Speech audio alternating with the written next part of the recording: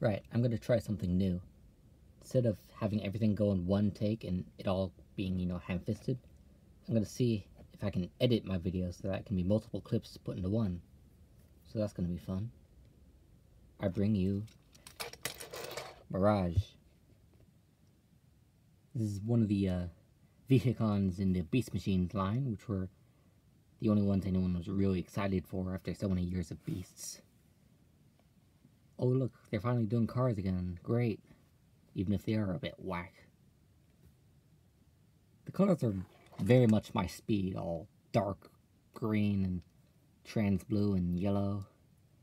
Which people will tell you, oh, it's gonna break, and no, it hasn't. It's survived mostly in spite of all the rumors. All those trans clear plastic, it's gonna break, except it's not. I love all the detailing on this. It's very much like what a robot from outer space thinks an F1 car looks like. Being as it has these vents over the wheels, rockets, and a huge gun where a driver would sit. Brilliant. And check it out. Obviously these are missiles, but they've worked them to become exhaust pipes. So this could hypothetically be a very interesting hot rod repaint. Right, this thing has a real neat transformation scheme. First off, gonna turn this around to show that yes, you can do that. It's the kind of thing Vehicons do. And let's go. I was a bit careful at first because, clear plastic, and I was led to believe, oh, it's gonna break if you're not careful. And, I'm careful anyway, but, just don't be stupid and you'll be fine. Yeah, there's a bit of back kibble, but everything else works pretty well. Like how he doesn't really have normal feet, he just has that'll do. And before you know it, you've arrived at a very interesting robot mode. Say everything's interesting.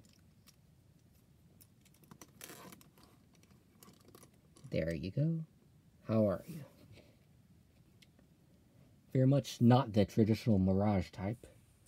And I've had his leg wrong. Everyone's complaining about the new Mirage. Oh, he's so different. Oh, he's not like the old one. Mirage has never been consistent. Like, time was, obviously he was this, then he was a boat and another thing, and then a Ferrari, so, I mean, go figure. Why not? What's one more completely different one, right? Love the head. It's like a shark and a bullet fused together. I like the weirdly wide body frame. It's like movie Starscream, except, it doesn't suck. And going on here, you have weirdly prominent blocks on his arms. I don't know what they're going for there.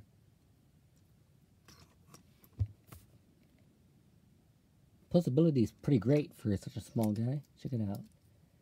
These are way up high, but, I mean, they do work. And these can do everything except tilt, apparently. Like, they can't go this way. They just swivel and do that and everything except what you want, which is kind of funny. You can probably make them do wheels if you're clever, but I'm lazy. And yeah, I like these bits. They can make them go up and be awkward. Yeah. I believe this did get a repaint in Robots in Disguise as some other character. I'm forgetting the name. But yeah, if you're not scared of this clear plastic stuff, and you want a neat looking F1 car, then I'd say go for them.